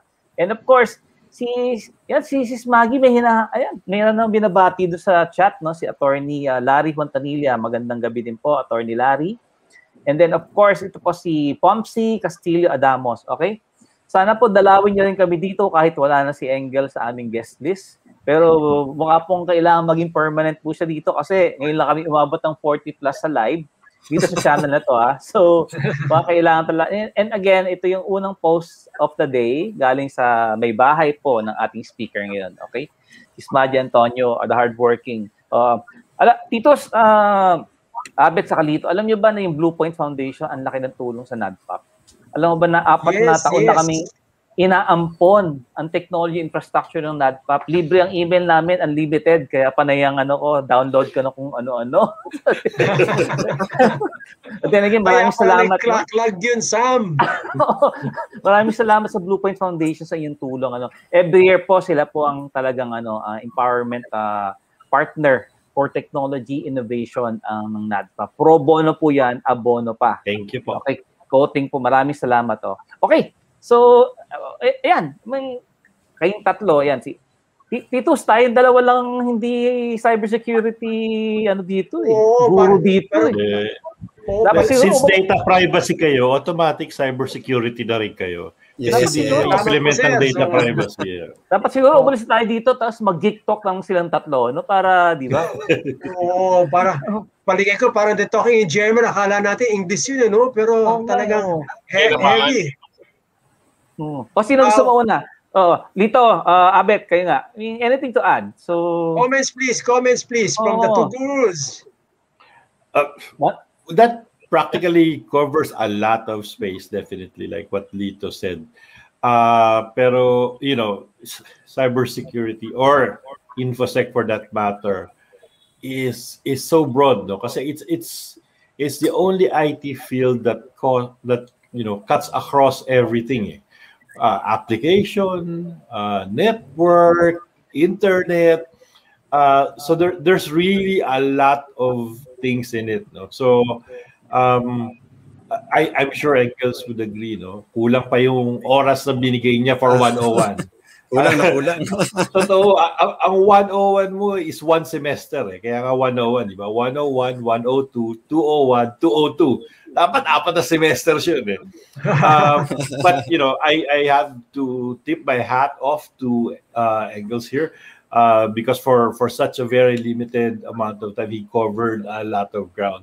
But if it's talagang 101, you want to learn the basics, it's gonna take more than that. Di ba, Sir Titus, may program ka nga for security Of course, they're coming soon. Abangan po niyo yan. Karugtong ng binanggit ni Engels at meron po yung dalawang nasa baba. Yan, sila po ang magiging prime time. Malapit po yan. Abangan niyo po ang bakbakan on cybersecurity. Support lang po ako ni Sir Lito. Ni Godfather, so work ka lang. So Godfather Lito, inaanak si Engels. Name yun ni Lito, Godfather. Abet, ka? Kung Godfather nga si Lito. Pamangkin. Don Vito Averia, di ba? So, Lito, yun ang bagong pangalan mo. Don Vito ka na. Okay? Baka kumalat sa PNP yan, bro, Ganon. May bago na namang greeting. Good afternoon po si Pamsay Kaminoy. Tama yung So, ayan. Wait, may Bluepoint pa. So, pagkwento Engels, you spoke about Bluepoint naman. Ikwento mo naman sa amin kung ano ginagawa ni Bluepoint. 22 years. So, ang ganda ng logo 2020, 21, 22. Diba? Yun yung So, kwento mo naman, ano ba ginagawa ng Bluepoint Foundation? Yan. Yeah, bro. Thank you. We started in 1999 when people did not even know how to pronounce Linux yet. And we were actually called alala ko pa, no? Yeah, oo. Naalala ko pa, someone said, parang ginamit yung term na sira ulo. Sira ulo ba kayo? Why are you trying to promote this toy? Sabi nila. It was a toy operating system inside the lunchbox. Yan ang tingin nila, no? But guess what? Now, Linux is 30 years old. And it powers almost everything, no? From our watches and phones to the helicopter we sent to Mars, no? And so Bluepoint has actually been training people in Linux and open source for the past 22 years, no? So we're very glad that our students are now working in the industry, no? They're leading, they're leaders, no? In the various industries worldwide, and they have begun to contribute also to Linux and open source. So yung ecosystem is really, really very, very much alive. And so thank you so much sa kung nandito kayo, lahat ng mga students, no? And I forgot, shout out pala ako sa mga PNP tsaka Philippine Army friends natin, no? Kumusta kayong lahat? So yun, Brother Sam, iniksian ko na lang para... Okay, totoo. Meron din, may mahabol si Brother John James, no? Son of Thunder Hinove. kay the resistance trader Linus Gaber to open source blockchain systems included. Yan, marapit na rin sumalang yan. Meron tayong nilulutong show din kay Brother John James. Magandang gabi. Happy Privacy Fridays, Hindi pa natin narinig si Godfather, Vito Aberia. Nagkaroon ka pa rin ng bagong pangalan. Vito, Don Vito. Yan. Bumalik pa yung kabataan mo dito. Si Vito, 1960s pa lang yata, nag-hack na yan di ba? Yung mga punch cards, no? Tinalakihan niya yung butas. Denial of service, tinalakihan yung butas. Yung po mga hindi nakakaalam po ng punch card. Ano masasabi mo, Titus? Para ako nakapanood ng Netflix tonight. Hindi mas exciting pa siya, Diba? But one thing that I actually admire about the program is ang focus talaga ni Engels is education is the first line of defense. Yun talaga ang dapat take away doon. Because if you don't educate the people, you're dead. Tama-tama. Titus, may maganda tayong news sa ating mga manonood, actually, pwede sila makakuha ng digital badge sa Cybersecurity 101 through NADPOP Academy. So, ipopost po natin dito sa show yung link doon sa exam. Gagawin pong, wag mo naman masyadong hirapan, Sir Engels, yung exam nito, para makakuha ng digital badge. Libre po siya sa mga NADPOP members, saka sa mga PH-CERT volunteer, saka po sa select BounceBack network members. Kung gusto niyo pong subukan ng inyong galing sa inyong natutunan sa presentation ni Sir Engels, hintayin niyo po yon. Meron po tayo exclusive digital badge for Cybersecurity 101 na ating ila-launch. Okay? And sana yung PCS, acknowledge din siya, di ba? Parang siyang CPD, di ba? Right. Pwede, Medyo magpo-promo ko sa dalawang mamang nasa kasama natin yan. Pero po kami InfoSec certification coming up soon. Inaayos po namin siya because ang goal namin is to duplicate the number of people na certified sa InfoSec. Di ba? Yan ang goal talaga dyan. Very important siya. Everything. Information security, InfoSec, hindi yung iniisip ni Aber. Paano malaman, Sam? Ang galing mo talaga. Ang galing nyo talaga. Ang galing nyo nakakuha nun. Kaya Biyernes natin ginawa tong show na to. Diba? Wala na tayong problema, Kaya yun. Wala namang MTRCB rating to, Hindi, siya. Kaya nga, Fridays diba? So kaya after office, Pero si Don Vito pa na yung pasa walang sinabi. Pinasa kay Titus di ba? Talaga, Don Vito Aberia. Gusto mo magturo ng si Lito level 400 na to di ba? 400 na siya Masyado lang ma-overexpose si Lito kaya templado sinasabi. Nung nag-umpisa ako, ayan. Dito lang siya natapos. Nung nag-umpisa ako actually sa IT, sabi nga ni Abet nung last Friday, yung hacking was actually a positive term. Yes, that's true. Tulad ng halimbawa, isa sa unang makina na ginamit ko noon, 8-user online system. Tinignan ko yung OS, madoble nga ito. Ginawa kong 16 users. Yun yung hacking. Because you're trying to improve on a system. The more negative term is actually cracking. Correct. Yes. Salamatan mo si Angelina Jolie and Sandra Bullock kaya naging negative yung hacking. Mainstream. Naging mainstream. At saka talaga nung araw, kasi nga short, halimbawa, floppy disk, 160 KB. Pinobol kasi pinanch yung kabilang side para naging reversible siya. May panahon nun na yung diskette kasi, yung floppy disk. Sinimulan mo kasi. One-sided lang. Side-to-side. Pag tinanggalan mo ng di ba, baliktaran. Yan, inabutan ko na yan. At marami pa akong istorya dyan. Sabi ko Brother Sam. Bro Sam, shout out lang pala muna si General Baracero, Sir Barry. Thank you po. Magandang Nanonood pala kayo ngayon. Magandang gabi po. Oo, sana po kayo dito. Yes, galing po sa dati pong head ng CPSM, Center for Police Strategy Management. Yan. Sir Barry, good evening. Good evening, nice sir. to see you here, sir. Happy Privacy Fridays po. Yung meron nag-comment kanina against yung James, yung kalahati na show natin, FightBack Cybersecurity. Sinabi ni Tito kanina, no? It seems really that to educate yourself is the best way to fight back. Di ba? Tama? Yes, absolutely correct. Yeah. Crackers pala yan. Kaya join us here every Friday, no? Marami pa pong kwentong gaganda si again, the godfather of cybersecurity dito, Aberia. Yan, so hindi po kalimutan. Ignorance talaga yung number one na kaaway natin yan. Yes. Correct. Tapos si absolutely. Saka si Uncle Abet po. Yan. Kwento niyo naman PH-CERT. Ano ba yung PH-CERT? Di ba? Kasi baka yung sa first time nakapanood, ano ba yan? Nagsa-certify ba kayo ng mga sakwan? Di ba? PH-CERT. So, ano ibig sabihin nun? Yan. Teka, checking ko. It's complicated. Yeah. Well, okay. We started really on a non-formal basis, no? Just a bunch of information security professionals.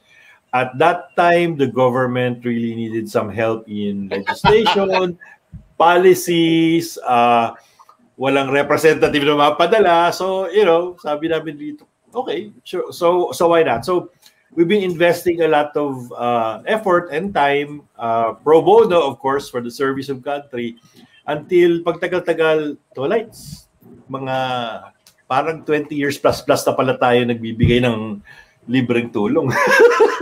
So marami na po kami napadpad, lahat ng department, Supreme Court, ITEC, yung dalawang batas natin, yung anti-cybercrime and DPA, nanggaling po yan proudly do sa subcommittee namin sa ITEC about 2 decades ago, kailan lang na-pass. But it's fulfilling, and that's why you never heard about PH-CERT, kundi sa mga ganitong show, because we really work more in the background helping the government and other entities that seek our assistance, either technical or policy wise, and honestly, we've had several attempts and efforts or offers to grow it bigger. Somehow, somewhere, I don't know why we still retain that small number of volunteers. Sir Tolites, your inputs. Our President Emeritus, Sir Tolites.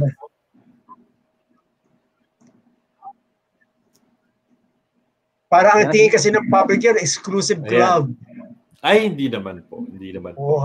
Because you have to have brains to be able to be there, and also you might have desire to be able to help the public. Well, tell you of an anecdote. Paano kami naging official na PH-CERT? Ikaw kasi sa amin. I-mention nyo muna. Philippine Computer Emergency Response Team. Yun po yung meaning ng PH-CERT, no? Pero may dash yun, PH-CERT. Diba? So, isang anecdote. Paano kami naging national CERT at one time? Matatanda ko yun, Abit. May papeles yun, hindi ko na makita. Yan yung buo. Yeah, yung buong pangalan. So, back in 2004, sa isang ministerial meetings, diba? Sa telecommunications ministers meeting in the dito sa Sian. Okay? Tinanong, meron na ba kayong CERT? Sabi, bawat ng bansa represented. Sabi, yes, we do. Ganyan. Si Berpenya noon, siya ng CICT noon. Sabi, meron kami, PH-CERT. Yun, biglang naging national CERT si PH-CERT. Hindi namin alam yun, basta bigla na lang kaming pinangalanan. I'm still I'm still active with yung legislative work. Maraming ICT related bills. May ipinasa ang second reading recently, yung Open Data yung Transmission Act. Okay? And then marami pang tinatrabaho yung Internet Transactions Act, tinatrabaho din yan in relation to e-commerce. So marami pang tinatrabaho. Sipag ni Ninong Lito, no? Namin ngayon, pro bono lahat dito sa lahat ng bills na ito sa Congress, both houses, is adopting minimum information security standards. Ano ba itong minimum na to? Halimbawa, pinaka-basic, yung tinatawag natin na identity and access management. Diba? So isa yan. Tapos yung data protection. So data protection, data protection, data at rest, at saka data in transit. Pwede nating i-discuss lahat yan in our next episodes. Ano ba yung mga bills in Congress na sinusubok? Ito mga 10 taon na, at tulad Abek, gano'ng katagal yung Cybercrime Prevention Act natin ay tinutulak nun. Inabot siya ng 12 taon bago na ipasa. Tapos yung rules on yung mga ginagawa namin sa PH-CERT. So if you want to yung sa Supreme Court like yung rules on electronic evidence, ilang taon yun? Sumali kayo sa PH-CERT. Exciting. Mag-email kayo sa info@phcert.cc. Ano ba meaning ng .cc na yan? Coordinating Center. Yun. Ganda. Hindi kasi na-explain ko nga last time. Hindi naman kami yung CERT na your normal run-of-the-mill CERT na pag may problema, tatawakin nyo, nandiyan na kami. No? We're more of coordinating efforts and encouraging institutions, verticals, kasama rin kami doon. Segments na magkaroon kayo ng sarili yung CERT. Yun yung goal actually. Yan. Email niyo po kung gusto niyo magkaroon ng local CERT, for example. So halimbawa sa coordinating center. Malabon CERT. Ganun, pwede ba 'yon? Di ba? Pwede. So pwede din sa Malasert. Limasawa CERT. Yan. Puting Bato CERT, yan. Yung pwede ano. Doon tayo sa Boracay. Boracay CERT, yan. Boracay CERT. Sige, lipat na tayo doon, no. Oy. Alam nyo, malapit na tayo magdalawang oras. So again, final words from you, gentlemen, before we close this really very educational episode. Actually, hindi. Yeah, pwede natin pag-usapan yan. Merong sige, Lito, go ahead. Yeah. We can hear you. Medyo may lag si Ninong Tolites. Di ba, again, yung mga kaibigan natin sa telco, tulungan niyo po natin na magkaroon ng fixed fiber line ang ating kaibigan, Godfather of Cybersecurity. Otherwise, baka i-cracker nila kayo. Baka di ba? Ayun din. Bago tayong word, di ba? Ang dami pong pwede i-share sa atin yan. Ninong Lito, kaya yan. Willing pong magbayad dyan for 300 Mbps na fiber si Ninong Lito. Opo. Madami siya kasi pinapanood na hindi niya napapanood, di ba? Kaya yan. Okay. Gentlemen, final words please before we close the night. Okay? Siguro unahin natin ang pinakabata, di ba? At ang ating speaker sa Sir Engels. Thank you very much, Sir Engels. Any last words for our friends at BounceBack Network, NADPOP, PH-CERT, and our Bluepoint Foundation colleagues? Yeah, thank you so much for inviting us. No, talagang this is an honor to be part of this show. And let me just close siguro yung with parang call or appeal, no? Lagi kong sinasabi tuwing may talk sa cybersecurity. Again, tama si Titus, no? Education talaga ang number one. But this is actually what I'd like us to keep in mind this weekend, no? Alam nyo, the challenge is not just about cybersecurity. It's about growing a generation of readers, no? Naging sobrang baba na po ang reading comprehension ng mga tao, kaya napakadali rin pong magkaroon ng mga issues, lalo sa cybersecurity and privacy. So let's build the next generation also while equipping ourselves now. Let's grow a new generation or the next generation of readers para maging mas bright yung future natin in terms of data privacy and cybersecurity. Importante talaga yan. So thank you po ulit sa lahat ng nanood and thank you sa host natin, thank you sa organizers, no? Very, very pleased to be here. Thank you so much. Babalik po si Bro Engel sa atin sa mga susunod na kabanata ng cybersecurity, okay? Sir Abet, inaanak ni Ninong Nito. Yan. Pamangkinis. Kinis. Actually, the honor is on the other end, no, Sir Engels. Thank you for gracing us with your very informative presentation. I personally like the graphics. Talagang pinagpagura ng graphics, halatang halata. Hindi siya standard of the mill PowerPoint. And your explanations were very clear. Maraming salamat, but we really need more of that. No? Like I said, no, and like what Brother Engels here said, there's really a lot to learn. No, if you're moving from one field to infosec security, medyo challenging. Even if you're moving from an IT field to infosec security, mahirap pa rin talaga. No, so reading is the number one. Tama siya doon. No? Well, it doesn't matter how you read, whether it's on the tablet, digital, or katulad namin na we still love the smell of paper. Mas gusto namin binubuklat yung papel at may nahahawakan. It doesn't matter, but as long as you read and understand, no? Tama si Sir Engels, yung ignorance yung pinakakalaban natin dito, because the less we know, the more susceptible we are. So this is one of our ways in spreading the awareness of InfoSec and privacy, NADPOP, PH-CERT, and of course yung the other organizations, PCS of course, and BounceBack. In our own little way, and hopefully, taking the cue from Sir Engels, will have more of these, in which also, Titus is doing. If you really, there's a course that talagang back to basics from 101 to 202, medyo matagal pero didetalyehin lahat. Yun po yung pagkakataon, no? If you're like us, mahirap magbasa, 2 page pa lang inaantok na kami. baka sa lecture, masundan nyo, and my presentation would be better. But again, learning is key. Thank you very much po. Sir Engels, thank you. Thank you, Abet. Titus Manuel, please. Okay, maraming salamat kay Engels. As always, napakaganda ng build-up ng session mo today, because para ako nanonood ng pelikula until the climax. Talaga naman, you're alive from end to end. So, importante siya. One good advice we can actually give to the people who's watching right now, if you're planning something for InfoSec, remember, huwag naman napakaliit ng allocation sa training. Samantalang kung tinignan yung percentage, ang laki ng gap. Meron dysfunctional someplace eh. 70% ang cost tao, tapos ang training yung percent mo, 10%. Nasaan naman yan?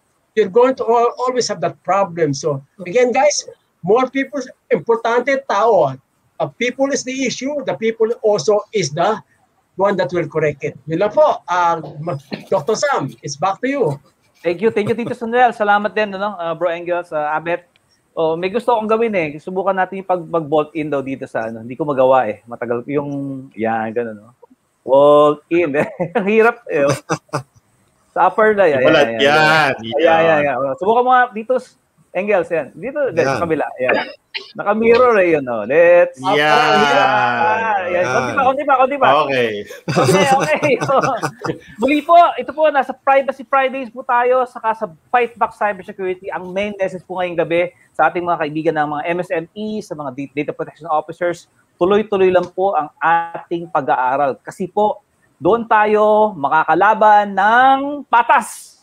Mag-aral gabi-gabi, but huwag kalimutang magdasal. Muli po, ito si Sam Jacoba, kasama ko po, Titus Manuel, Abet de la Cruz, Engels Antonio, at of course, si Don Vito, ang ating Ninong Vito Averia, the godfather of cybersecurity. Maraming salamat po. See you next week. Hopefully, Data Ethics 101 naman ang ating topic next week. So, yan. Tingnan po natin. Magandang gabi po sa BBN, mga ka-BounceBack, saka ka-NADPOP. Thank you very much. God bless everyone. See you! Happy weekend. Happy weekend.